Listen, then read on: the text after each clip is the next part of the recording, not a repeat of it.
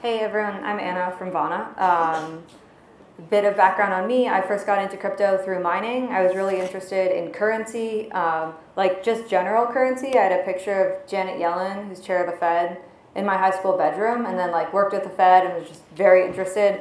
Got to MIT, started learning about decentralized currencies and like mining ETH back in 2015, and then got interested in AI through some research I was doing at CSAIL, which is MIT's AI lab, back in 2017.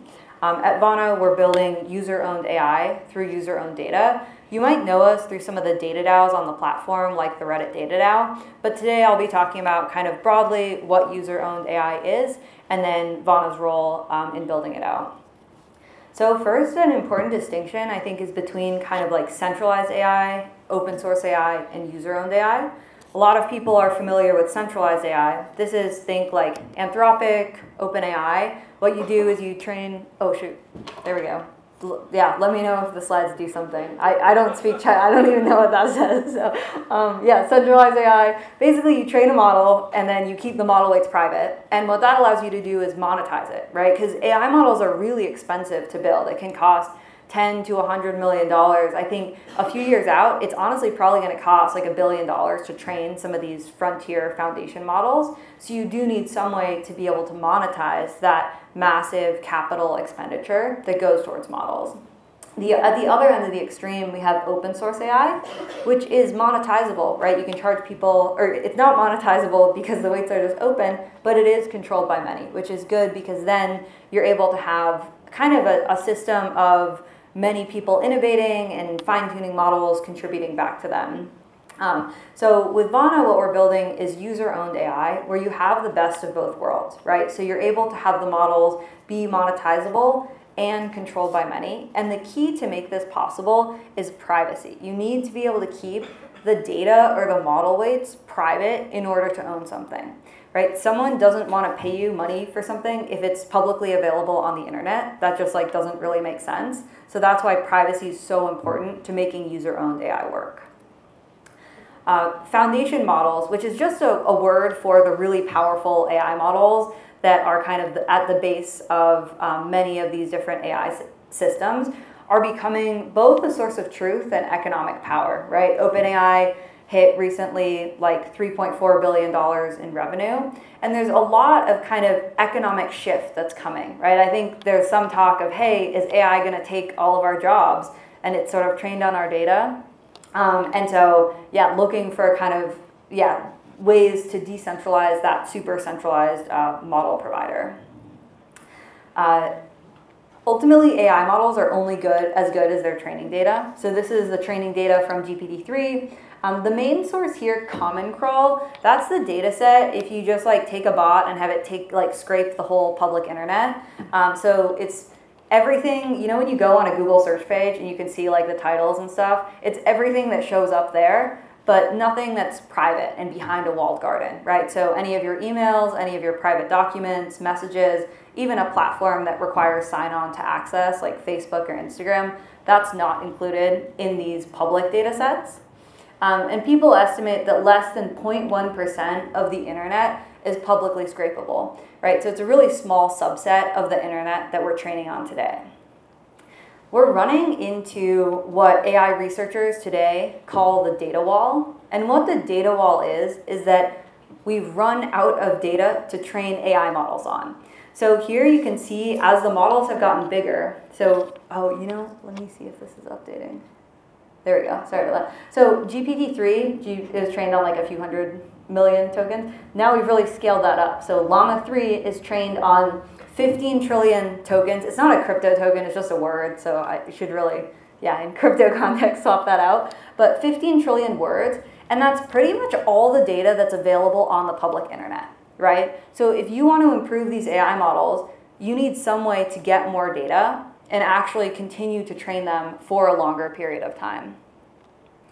Companies have realized, hey, my data is really valuable for training AI models because it's the key ingredient to make them better. And they've started charging a lot of money for it, right? So Reddit is earning $200 million from selling data. Apple is buying news data for $50 million. And you sort of see this trend where companies that have the data, like Reddit, Stack Overflow, they actually change their policies to make it harder for other people to access the data, because then they can like earn more money from that data, right? It's kind of the rational economic incentive to do that. So one group still has access to their data, which is like all of us as users.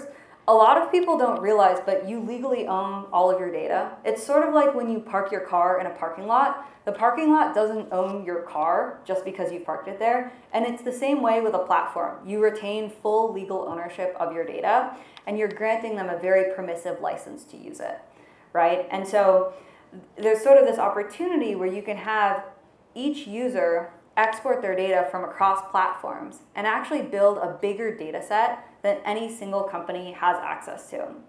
Two examples of this: if anyone uses an Alexa, you can export all your Alexa data and like every single audio message you've ever, or audio recording you've ever interacted with Alexa for. It's kind of a creepy experience, but I think like worth doing. The other one is if you use Instagram, you can see not just all of your posts and your messages, but also the labels that Instagram put on you. One label that Instagram put on me is stressed but not depressed. And it's actually like they have to give it to you, and it's interesting to do. So to do that, just go look up your GDPR or CCPA export. That's the data regulation that kind of lets you access it. And then you can see all that data. So users have a lot of data. Here is the 15 trillion tokens. Oh, just waiting for the slide to switch. There we go. So 15 trillion tokens, that's what leading models are trained on today. If you have 100 million users, which sounds like a lot, we're 1% of the way there at Vana, but we're still not at 100 million, export data from 5 platforms, you get to 450 trillion tokens, which is just a huge amount of data. I'll note too, it's not just about quantity, it's also about quality. I'll cover that later. But yeah, it's 30 times as much. It's really a huge kind of improvement on data available today. And then on top of that, if you have incentives to sort of encourage users to share data, you can start to have markets that form where people are recording more data and actually trying to sort of like get more data generated for the purposes of training models. The other piece of creating AI models is compute. Sorry, just sort of, I think it takes a second for the slide to switch. So actually doing this math was really helpful, because I used to be very skeptical of the distributed GPU projects, because my view was like, hey, when you train an AI model, it's really helpful to have compute co-located, where you have all your different GPUs together. And so I just did some like rough benchmarks on how much compute power do all Ethereum miners have in the proof of work days relative to what was used to train like GPT-4. And they actually have like 50 times more compute than like the giant data centers that big tech has. The reason why this is interesting is even if you're taking like a 10x hit in terms of performance, you can still train much better models. So what this looks like in a Vana context is everyone has their data, trains a small piece of the model on their data, and then contributes that back. There are some open research questions to actually make that technically possible. Once you have the model weights, right, of sort of like, one of our guiding use cases is try to beat GPT-6 in terms of performance, right, with 100 million users contributing their data. Then you have collective governance and ownership, which says, hey, users get paid when the model's used, or even paid proportionally to how much their data improved the model. You can also have the collective set usage rules, so things like censorship, what should be allowed, what shouldn't be allowed. I don't know if folks use Claude at all, but often when I'm using Claude and I ask it something crypto related, it says like, I can't help you with this crypto question because cryptocurrency is unethical, if you've run into that. And so, yeah, we can build a better model that doesn't have that fit in. Or if some subset wants that censorship, that's fine too. So I think a lot of people assume that AI foundation models must come out of monopolies, and we just have to rely on kind of big tech to open source models, hope Meta keeps on doing it. But it's actually really in the hands of users, right? If you have enough people contributing data and contributing compute, you can create better AI models. And user-owned AI really offers this alternative path where you have many users contribute their data and actually create better AI models. So what we're doing at Vana is building user-owned AI through user-owned data. What that means is we're basically having users all contribute their data. Let me see.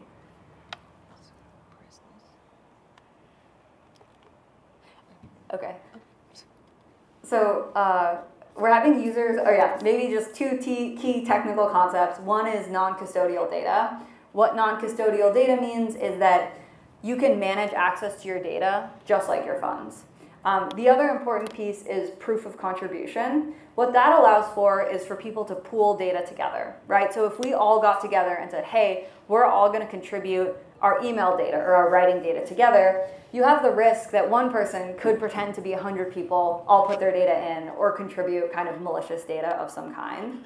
And so, yeah, that's where proof of contribution with Vana comes in. One of the biggest projects on Vana is the Reddit Data DAO, which saw 140,000 real Reddit users join. I emphasize real Reddit users because there were nearly 1 million people who tried to join, but only 140,000 passed proof of contribution, which is basically measuring, is your data meaningfully contributing to the data DAO? Is your account old enough? Do you have enough comments? It was also based on how much karma you had. And now they've actually trained the first user-owned LLM, which, because it's trained on Reddit data, is just good at shitposting, but is kind of the first of its kind as a user-owned AI model. There are now a whole bunch of different data DAOs on Vana that are pooling AI training data. So I'll call out a few. Valara is a Twitter data DAO. The LinkedIn data DAO actually recently raised $500,000. So some of these projects are actually getting venture funded as standalone data DAOs built on Vana. And each data DAO has its own token, which governs that specific data set. And then the top 16 data DAOs earn a share of emissions. It's sort of a similar structure to BitTensor's subnets, where because folks are onboarding data onto the network, they're rewarded with a share of block rewards. Quick note on Vana's architecture. So the data liquidity layer is where all the data DAOs live. That's where the 16 data DAOs are. That's all written back on chain. Vana is a layer 1 that's EVM compatible and works with private data. But the way you can think of it is really just a network of data DAOs where you can access many users' data in the same way that you can have someone bring their funds with you to a DApp. So yeah, get involved with user-owned AI. If you're a builder, start a data DAO. The top 16 data DAOs earn emissions. We just have kind of a test net right now. There are 8 or so data DAOs in each cohort, and 8 of them will launch on mainnet alongside us. But yeah, you can go to build.vana.com to learn more if you're looking to build a data DAO. If you're a protocol and you want to access data, like data to train on, data to just personalize your application, it's a fully permissionless network, so you can just integrate it there, put up, if you want the data DAO data, you have to put a proposal to the different DAOs. Or if you're a user, you can participate in a data pre-mine. So what you can do there is basically register and say, hey, this is my Instagram account I own or my LinkedIn account I own. You're not yet contributing your data because mainnet isn't live, so you're not financially rewarded for your data on testnet, but you can sort of get that early slot. Here's our Twitter, @withvana. Happy to answer any questions.